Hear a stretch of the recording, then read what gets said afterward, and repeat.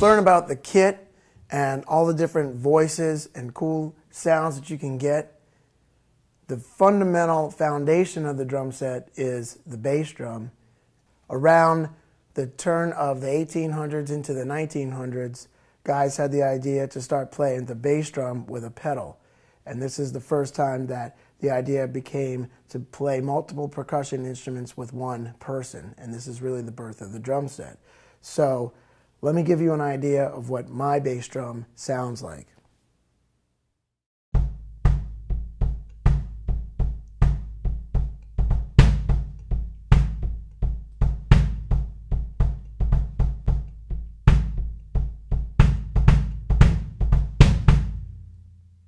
Now we'll talk about the snare drum. A lot of people consider the heart of the drum set to be the snare drum.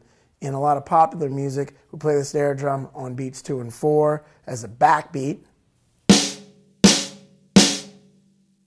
The snare drum is capable of all kinds of sounds. You can play it in many, many different ways, and you can play it with the snares on or the snares off. So I'm just going to play it a little bit right now and give you some ideas of what's capable with the snare drum.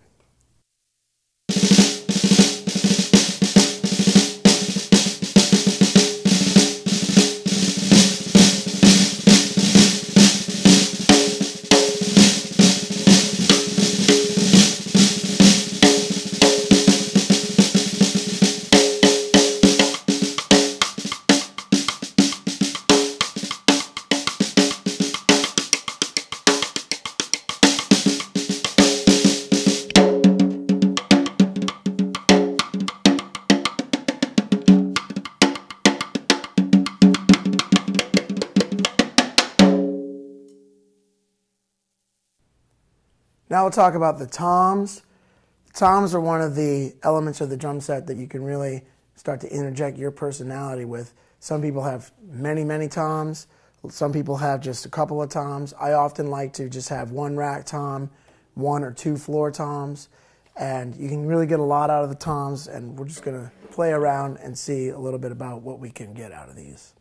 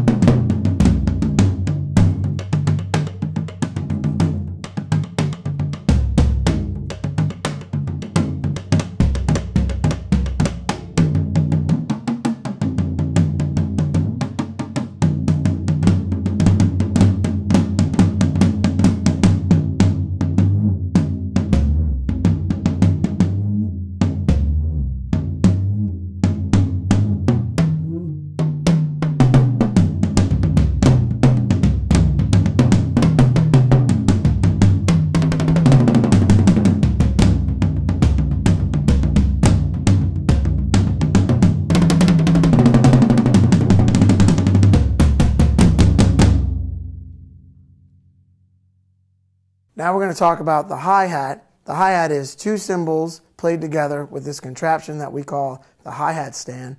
The hi-hat started as the low boy, which was closer to the ground, and the foot would play 2 cymbals to try to approximate what it sounded like when one guy played 2 cymbals together. So we were trying to get one guy to do this with his foot so he could do other things around the kit.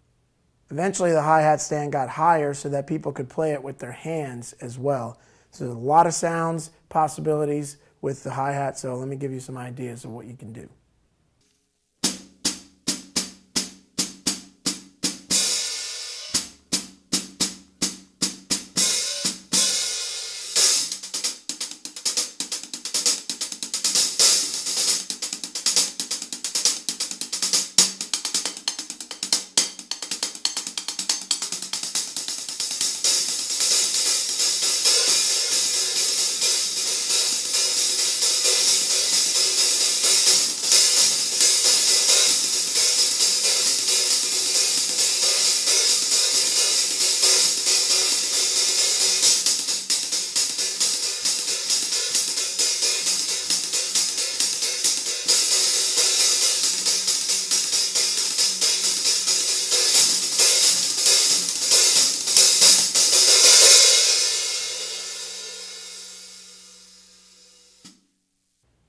We just talked about the hi-hat, so now let's talk about the rest of the cymbals within the kit. Let's start off by talking about the ride.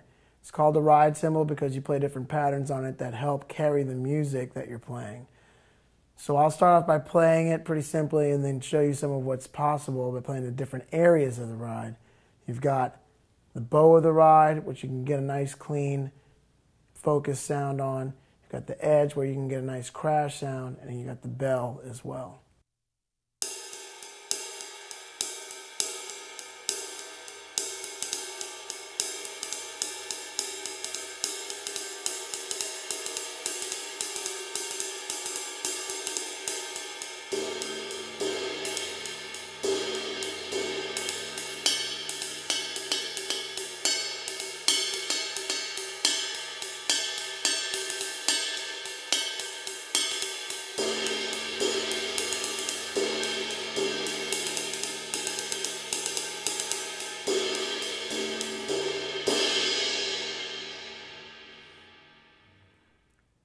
I generally like a larger ride cymbal. This one is 22 inches. Ride cymbals are all up to personal preference. I like mine to be a little bit darker, not quite as bright, and a little lower pitched than a lot of cymbals that are available. But it's all up to you, and it's all up to your personal preference. Next, we're going to talk about the crash cymbal. Crash cymbal is used to punctuate the music and play crashes. And you can play these to announce new sections of tunes, or you can use them as punctuation marks within the music.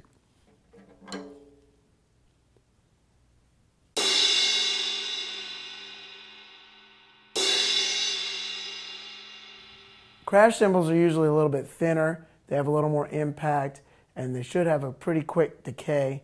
For me, I like my crash cymbals to be able to be ridden on as well. All of my cymbals I like to be able to crash and ride at the same time.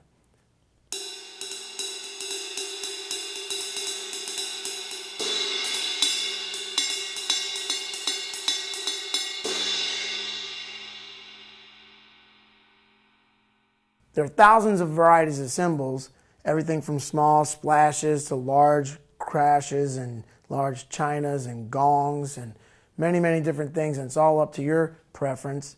I happen to like this over here. This is my trash crash, and you can see that it's hammered extra around the edge, and it provides a really trashy crash that blends with the music and also a really trashy ride. So it sounds a little like this.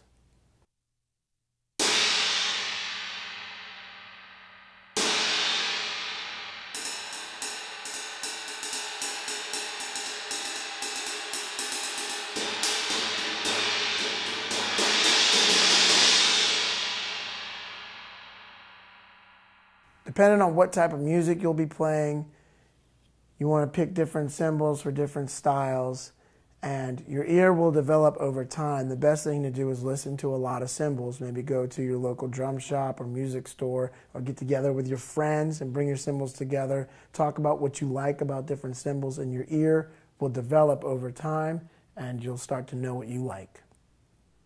Now I'll just play around my cymbals and show you some of the different sounds that are possible.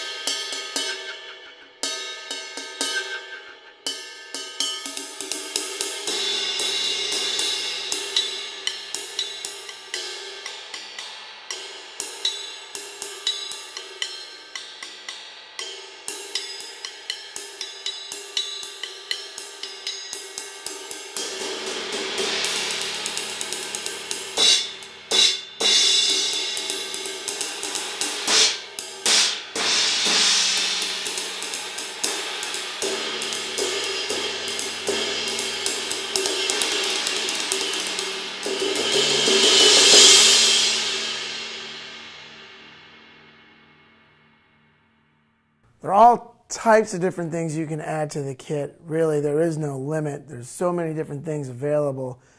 I have a few different things I like to put on the kit occasionally. Here's a bell. Here's a practice conga that I'll put on the floor tom. Here's some Pete Engelhart percussion. I usually have a cowbell right here, and there's a woodblock over here, and this is my signature pandero, which gets a kind of floor tom with jingles sound. So I'm just going to play around with all these different voices and try to get some different things happening.